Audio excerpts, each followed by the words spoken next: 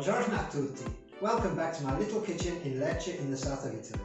My name's Francesco, and today being Christmas Eve and me being Sicilian, I'm going to prepare these cardi, or cardoons as they're known in English. It's very traditional at this time of year, and as you can see, it's a very thick stemmed vegetable. It's a close relative of the artichoke, but it does not have the artichoke itself at the top, it's just the stem.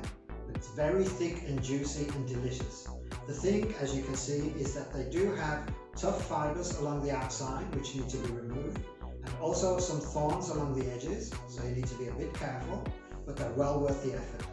I'm going to prepare them the way my mother used to, and that is in a simple egg and flour batter, just with a bit of milk, a pinch of parmesan and some salt and pepper. It's the easiest way, but it's definitely the most delicious. There are a million other ways to do them, but this is the thing that reminds me of home. If you enjoy this video, please click on the link down below and follow me for more. I'm going to go over to the stove now and get these things boiling, and I hope you'll join me, and I hope you enjoy. Let's cook.